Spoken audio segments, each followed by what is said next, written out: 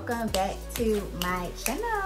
And if you're new, what up? So you guys, this is going to be a really fun kind of laid back chill type of video. This is going to be my yearly makeup empties, and I love doing this video so much. I really enjoy seeing how much makeup I was able to use up in the entirety of the year, because just like my body care collection, my makeup collection is massive. I have so many different things. I love so many different products, but I like to keep my collection kind of somewhat regulated. Like, things need to be going out just as much as I'm buying things. I need to be getting rid of things. This year was kind of disappointing, I'm not gonna lie. I used around like 56 makeup products this year, whereas last year I know I used up like 80 something. So definitely fell short this year, and I know why. Like, I know what it's cause of, but I'm still like really happy with the things that I was able to get out. 2024 hopefully will be a better year for makeup empties. I've already like planned out what it is that I want to get rid of. So let me know down in the comments below if you guys want to see a plan to pan. I'm not really a project panner anymore. I don't make like project pan content, but I still work on or work towards getting things out of my collection. So let me know if you guys want to see an actual plan to pan video where I go over all of the things that I want to use up for the year. I will link my previous plan to pan for 2023 up in the cards, so you guys can kind of see if I met some of my goals, because I definitely didn't meet all of them, but you guys can kind of see if I met some of my goals. I will also link my playlist for my makeup empties so that you guys can check it out. I try and do this every year. I know I did one last year. I think I skipped 2021 and I did one for 2020 and then, you know, years previous. So I will link that so you guys can go and check it out. So everything is going to be grouped together by category, and I'm just going to talk about it. So let me see what I want to start with first. Okay, so let's actually start with like setting sprays, and then we can move into like eyeshadow primers, face primers, mascaras, and things like that. So I'm gonna start with my Urban Decay All Nighter setting spray. So this is definitely one of my all-time favorite setting sprays. This is a go-to. This is a classic. I have repurchased this so many times. It does take me a while to get through because this is a big old 4 fluid ounce, and you don't really need to spray a lot of this. So this is definitely like the end all be all for setting my makeup. I use this at the end of my routine to set everything down, and it definitely makes sure that your makeup lasts all day. It says temperature control technology, and it's so good. I love the Urban Decay All Nighter. A nice dupe for that is the e.l.f. Stay All Night Microfine Setting Mist. This one is really nice. The only thing is that it has powders in it, so I feel like it clogs up every bottle that you put it into. I took it from this bottle and I put it in here, and then I even transferred it from that bottle to another bottle, and all of the nozzles clogged up. So while this is a really good setting spray and it rivals the Urban Decay All Nighter, I will not repurchase that one. And then I had the Morphe Sour Patch Kids Watermelon Slice Continuous Setting Mist.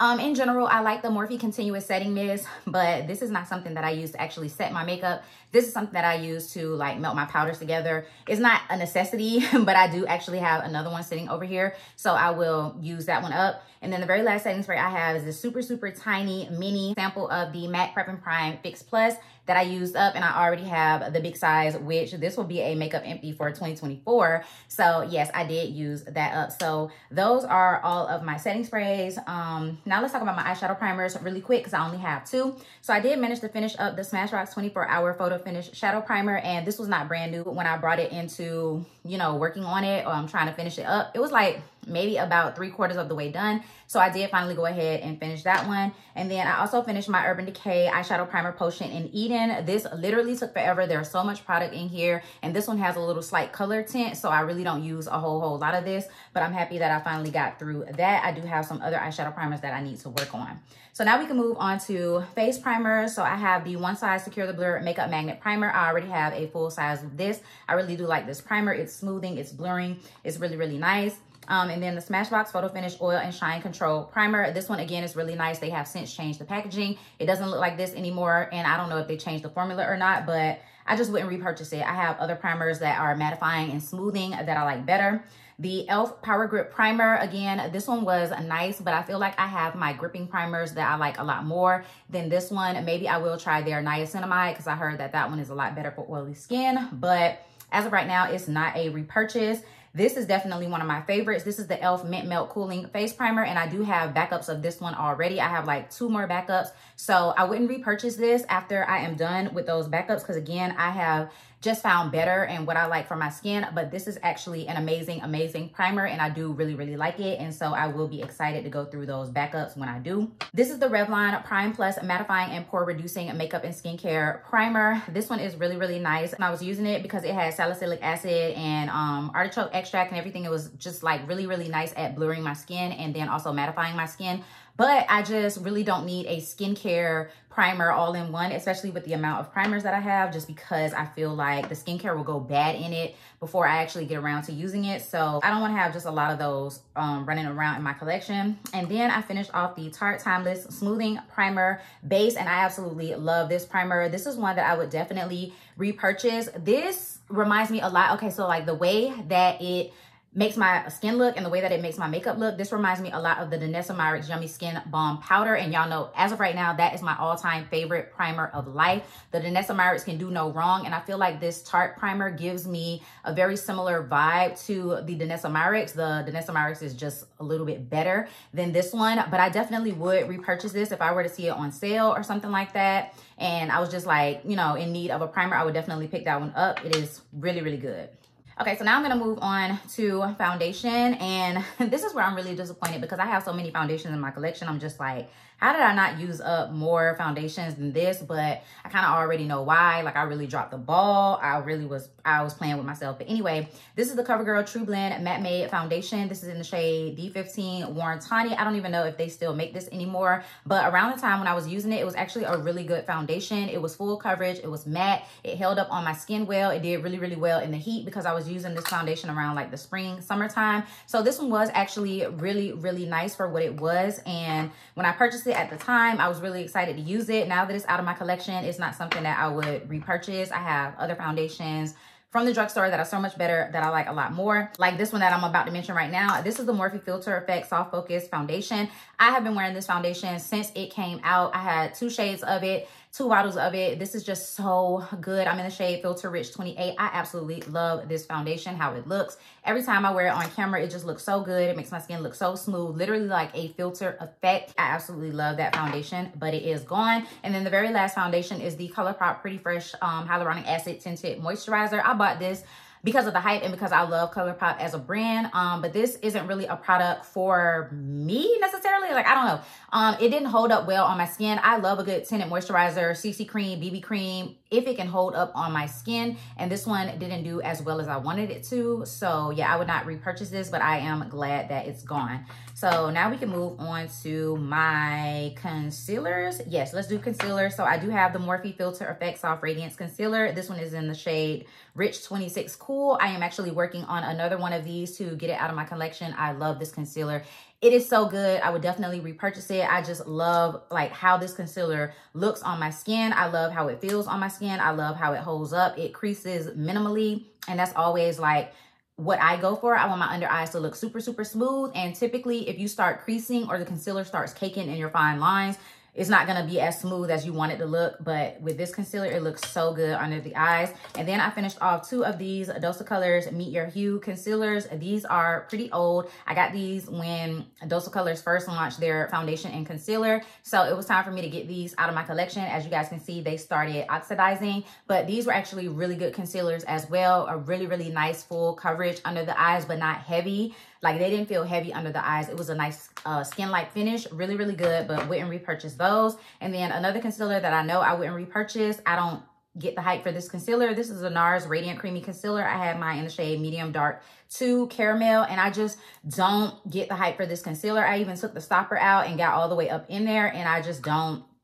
don't get the hype for this concealer. I would not repurchase that one. So I guess I will segue on into my powder. So I did finish off 2 loose powders this year. So I finished off the ColourPop No Filter Setting Powder in the shade Banana. So that is completely gone. I love a good banana powder. I've been using banana powder since baking first became a thing, and it just has always worked for me. I'm literally wearing a banana powder right now, and I love it. And then I also finished off the Laura Mercier Translucent Loose Setting Powder. And this is actually my second little container of this powder that I finished. The first one was in Translucent Honey, and then I just finished off this one this year. So I love the Laura Mercier powders. I have her full size powders. I have the Ultra Blur one, and then I have the original. Her powders can do no wrong. They are just so good and so worth the money. So glad that I used those up. So let's do my brow products really quick. I didn't go through that many brow products, and I probably from now on won't go through many brow products because the way that I do my brows now is very, very simple. I have a very, very simple routine that doesn't require a whole lot of products.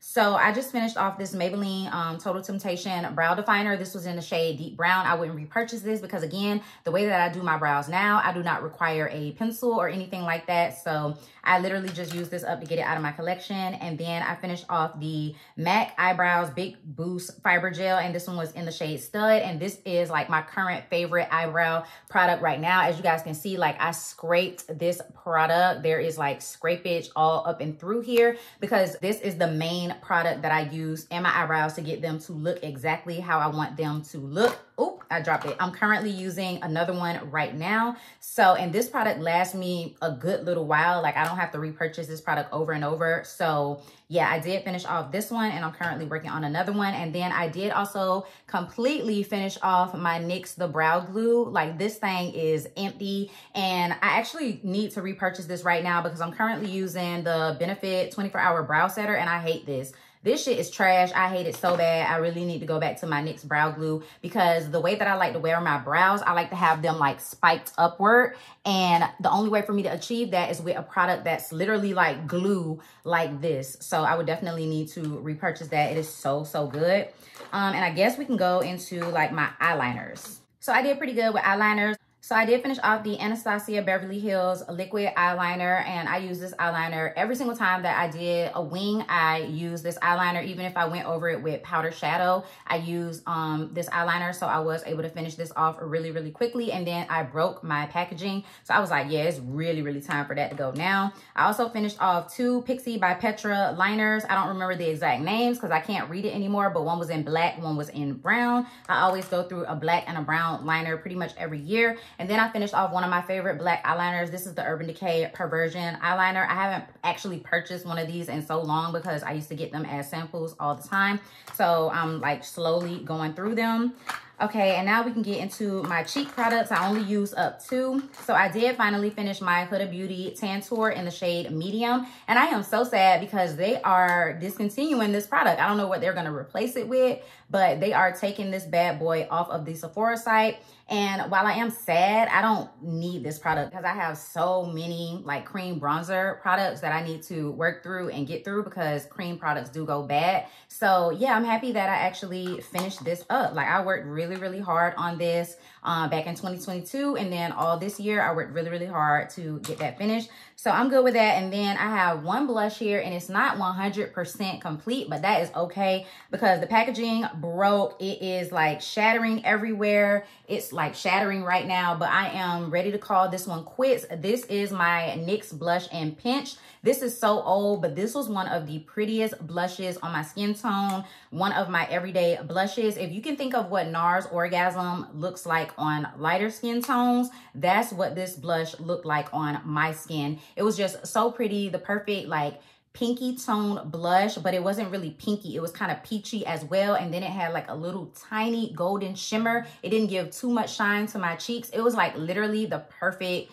pinky peachy everyday color. So I absolutely love that blush, and I worked on it forever. If y'all can see how deep this pan is, like this is a deep ass pan of blush, and although I didn't finish it completely, I got pretty darn close.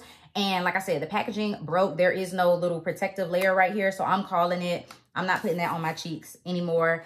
That's it, okay? Okay, so now let's do my mascara. So I'm gonna run through these really, really quickly and just tell you whether or not I would repurchase or buy it again because mascara is very specific to me. Benefit Bad Gal Bang, definitely repurchase. One of my favorites. The e.l.f. Big Mood Mascara, if this is still around, I would definitely repurchase that. It's similar to the Too Faced Better Than Sex, really, really good. Essence You Better Work, I think this was discontinued, but wouldn't repurchase that anyway. Benefit They're Real, this is always a favorite. I've been using Benefit for literal years, since like 2016, whenever it first came out, I've been using it. CoverGirl Exhibitionist Mascara. This was actually really, really good. Again, it has that same kind of wand. Oh, I can't even open it anymore. It has that same kind of wand like the Too Faced Better Than Sex. So it was really, really nice. That thing is dried out, okay?